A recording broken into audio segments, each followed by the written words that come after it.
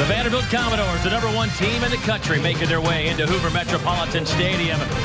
They are shockingly in the losers bracket. They'll take on South Carolina, a team that had some tough luck yesterday as well. They will square off in an elimination game as the 2013 baseball tournament continues in Hoover, Alabama.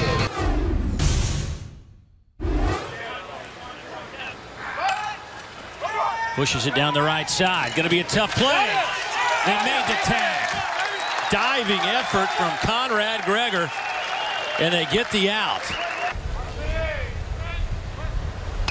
He pops the bunt up. That'll drop in for a hit. The throw sails over the head of L.B. Dantzler, and that'll get both runs in.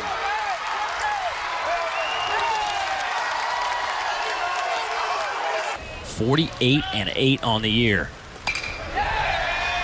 Norwood to right field, diving catch by Sullivan. That will get Smith to tag up at third. He'll come in to score, but a nice effort in right. And everybody does their job, and a sacrifice fly makes it 3-0. Kevin Zomek has given up only 1 run, 6 hits. There's a fair ball down that left field side. That's going to be at least 2. Well, English has his first hit of the day, and it was a ringing double right over that third base bag. Here's the payoff pitch. Ground ball back up the middle. Is it going to get into center field? It is.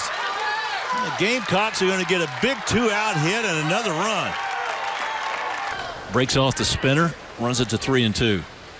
Throws the fastball right by him. Boy, that was a good piece of pitching right there by Jordan Montgomery.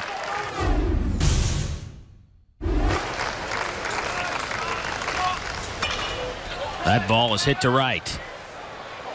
Mike Yastrzemski drifting back to the wall. The wind got it and took it out of here. I don't think Yastrzemski thought it was going to leave the yard, nor did I. But give L.B. Dantzler his 15th home run of the year.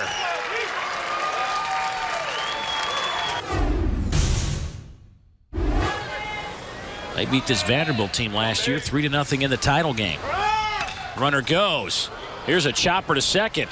This may be the double play they were trying to get out of.